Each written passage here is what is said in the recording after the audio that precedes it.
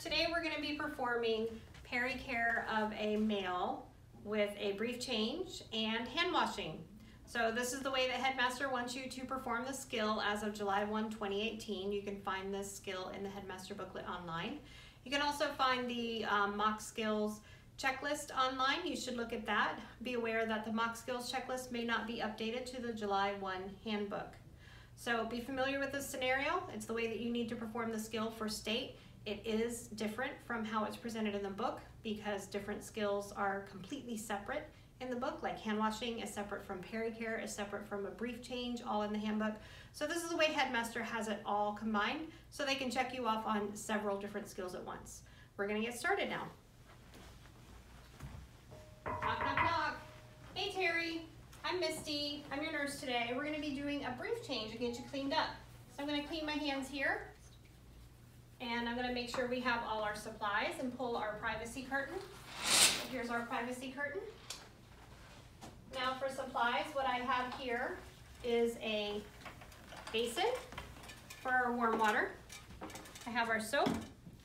I have a barrier, which by the way is not indicated in the checklist. However, I like to use it and I believe the book wants you to use it to keep their linens clean. And then I have some washcloths and a towel to dry.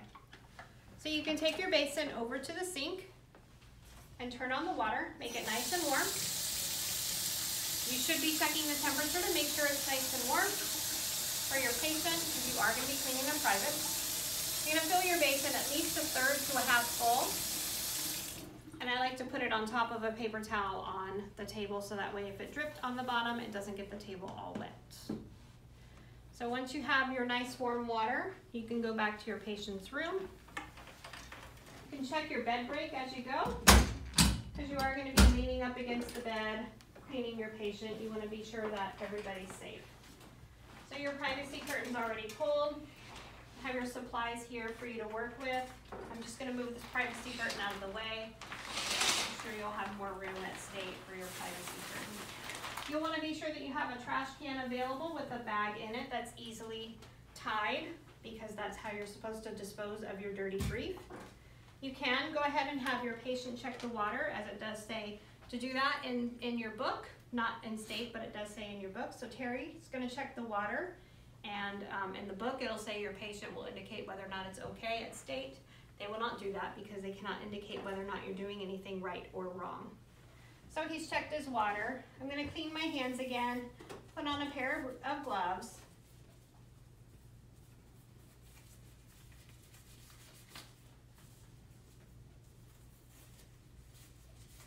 All right, Terry. So we're going to raise your head up, the bed up actually, so I can reach you a little bit better.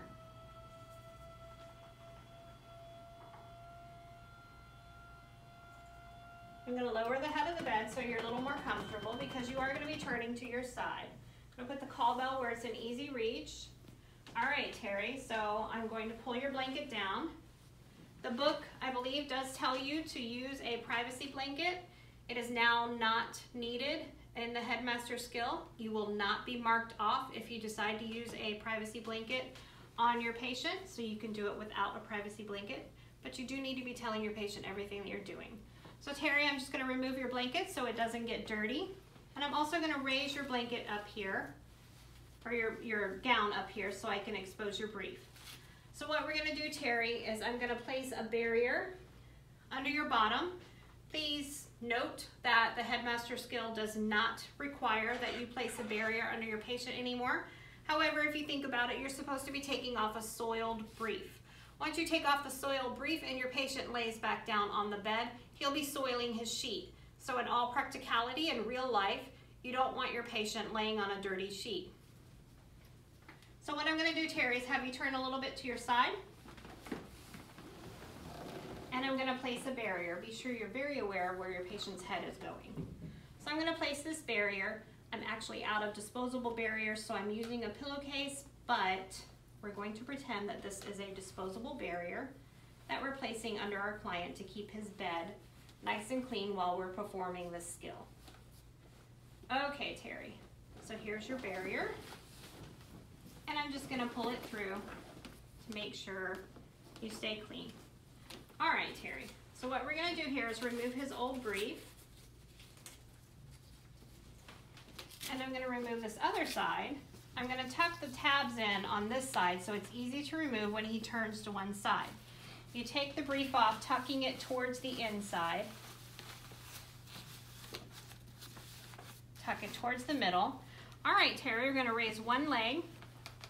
And you're gonna cross your one arm, your left arm, over your side and turn the patient to the side. Now at state, if you need help turning the patient because you're expecting or maybe your back hurts a little bit that day, you can always ask the nurse examiner to help you turn the patient to his or her side. Right now it's a he. So we're gonna turn him to his side. We're gonna remove that brief. Bring him back to his side. Go ahead and place his leg in a more comfortable position. And we're gonna put this dirty brief into that trash can, into the bag, and you're gonna go ahead and tie it. It doesn't say to throw it away or to tie it, but what else are you gonna do with it? You're not gonna sit it on the floor or on the table, so go ahead and put it in a trash can. It also does not tell you in the headmaster booklet to remove your gloves, but you just touched a soiled brief. You wanna remove your gloves, throw them away, you should hand hygiene, and you should put on a new pair of gloves because you are now going to be touching clean products that you need to clean your patient with and a clean brief. You don't want stool or urine or whatever it is that was on his brief all over your hands. And think about in real life situations, you might be cleaning up things like C. diff or blood. Maybe they have a GI bleed or all kinds of things that you find in a brief. So now you can get to the cleaning part. So you have your warm water, you have your washcloths, and a clean brief ready to go. Here's your soap. I just used the one basin, and then I'm gonna go ahead and put my washcloths in the water. I'm gonna get them all wet. Then I'm gonna get my first washcloth. Be sure you wring it out. I'm gonna fold the washcloth as I've shown you how to do in skill number 4. Keep the big part in my hand and all the little pieces, the separate pieces, where I can fold them out. So I'm gonna put some soap in the center of the washcloth. I'm gonna soap it up, and then I'm gonna keep my washcloth just like this. So to clean the male is just very similar to Pericare or catheter care, but you actually have to do the whole penis. So what you're gonna do is first please note whether or not you have a circumcised or an uncircumcised male.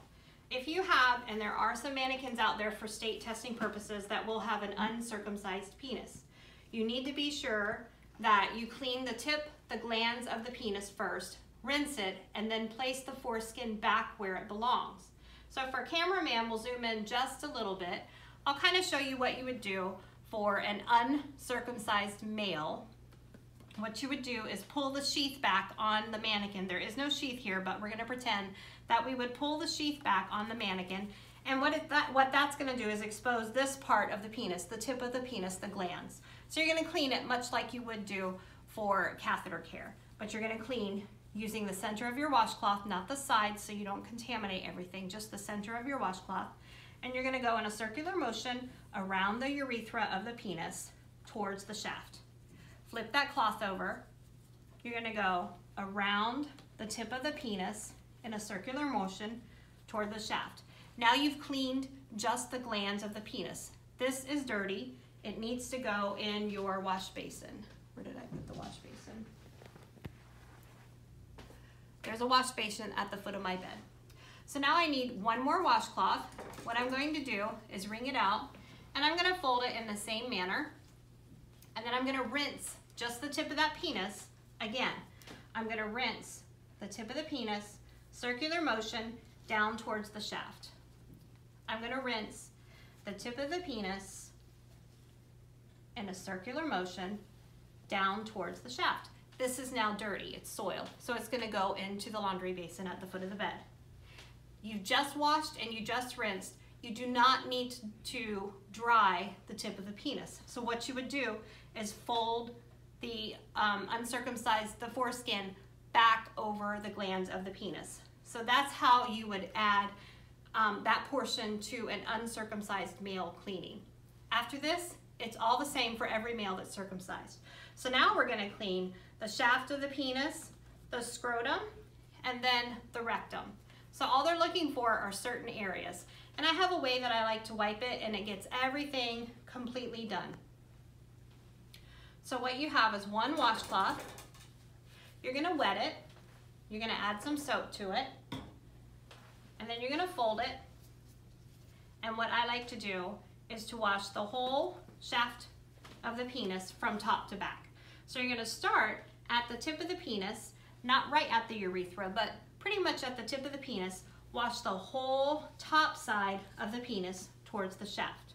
Flip your cloth over, and then you're gonna wash the whole left side and underside of the penis towards the shaft. And then you're gonna wash the whole right side and underside of the penis towards the shaft. And then you still have another area. You can lift the penis up, and you can wash the whole underside of the penis, or the underside, the very bottom underside of the penis, the top of the scrotum, and back towards the rectum. So you've gotten the whole penis, all areas. That's all they're looking for. A lot of nursing students want to wash everything that's here, but it does waste a little bit of time because at state, all they're looking for are these specific areas. They want to see you clean the tip of the penis, the urethra. They want to see you clean the glands, the shaft of the penis, the scrotum, then the rectum. That's all they're looking for. So right now, that's all I'm going to show you. So once you clean it, you're gonna rinse it in the same exact way. So you're gonna have your wet washcloth to rinse. You're gonna fold it in the same way, and you're gonna rinse in the same way we just washed. So you're gonna wash the whole length of the top of the penis all the way back towards the base. You're gonna wash the whole left underside of the penis all the way back towards the base, or rinse, sorry. Then you're gonna rinse the whole right underside of the penis down the shaft towards the base.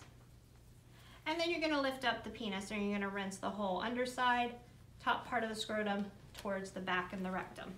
Now that's all clean. So now all you have to do is pat dry. So this goes into the laundry.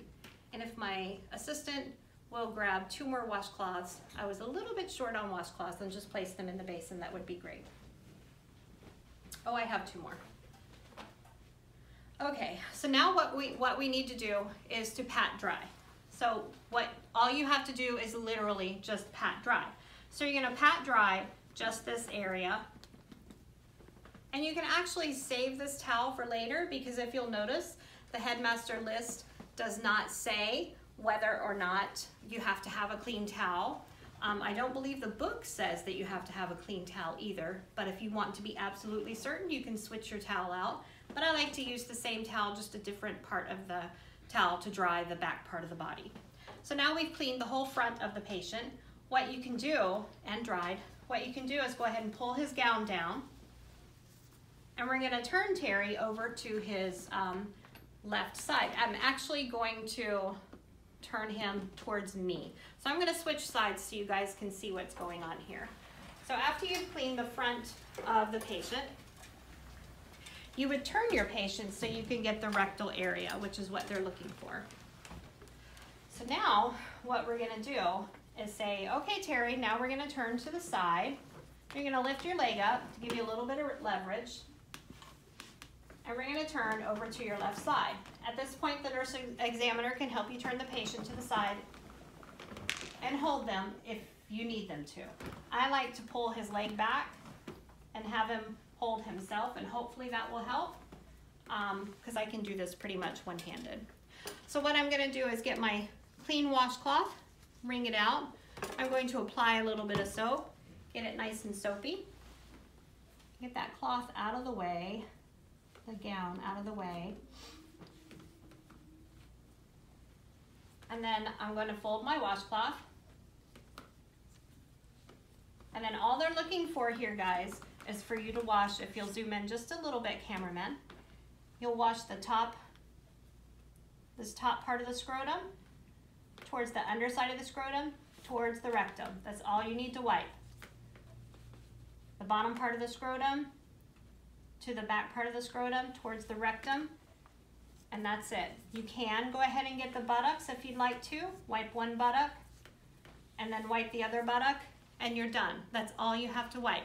This will go into your laundry at the foot of the bed, and then you get another washcloth. Wring it out, and this is just water. So you hold your washcloth. You're gonna rinse the back part of that scrotum under the scrotum towards the rectum. I like to rinse that part twice. You're gonna rinse towards the rectum, and then you can rinse his booty cheek, and then you can rinse his other booty cheek. Now this is dirty. You can throw that into your laundry basin. It should be at the foot of the bed. And then you can use that towel and you can pat dry his bottom. And then to be sure he's completely dry, you can pat dry his bottom again. And then this would be considered soiled. While he's on his side, before you lay him down, whatever he had on his bottom is on your dirty pad here. So what you're gonna do is you're gonna roll this dirty pad up while he's on his side so you can remove it. He's now clean, right? So we're gonna lay him back down onto his side. Be sure he's covered. And then you would need to go to the other side of the bed. I'm gonna go ahead and take my table with me so I don't have to go back.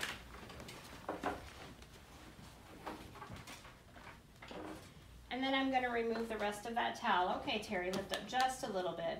I'm gonna remove the rest of my soiled barrier, and I'm gonna put it in the laundry. My hands are dirty. I just cleaned his bottom and took out a soiled pad. So I'm gonna remove my dirty gloves. I'm gonna hand hygiene again. And then I'm gonna put on a clean pair of gloves. I don't wanna touch a brand new clean brief without changing gloves. So this is gonna take some practice for you guys because Headmaster's list does not have all of these glove changes in it. So you need to know when you change your gloves. All right, so now I have on clean gloves, and now we have our brief.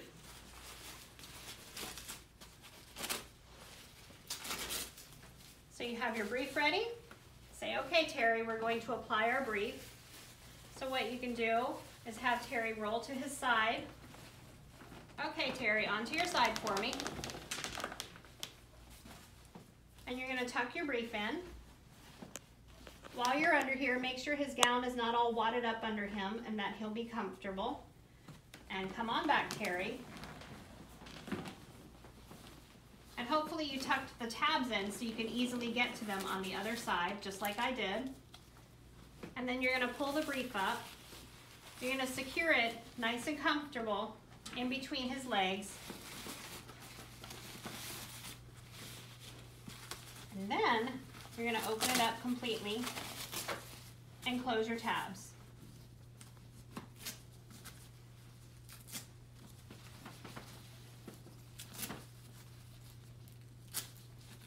You're gonna go ahead and pull his gown down. You're gonna cover your patient back up. Make sure he's nice and comfortable. And then you're gonna raise the head of his bed back up where he was. Make sure he's nice and comfortable. You can lower the bed to a nice, safe height for your patient. All right, Terry, that looks pretty good. Make sure your patient has his call bell in reach. And you're gonna clean up your supplies. So I'm gonna take his dirty things over to wash my hands and throw out his supplies. So first I'm gonna throw out all the dirty linens that I brought into the room. Anything extra that you brought is considered dirty. And actually, I wouldn't have removed my gloves. I would have gone ahead and rinsed this out, rinsed your pan, and then dried it. And then put it in his soiled utilities. And then for me, I would have actually removed my gloves then, thrown them away, and now I would wash my hands. I'm gonna turn on the water, make sure your hands are nice and wet. Apply your soap.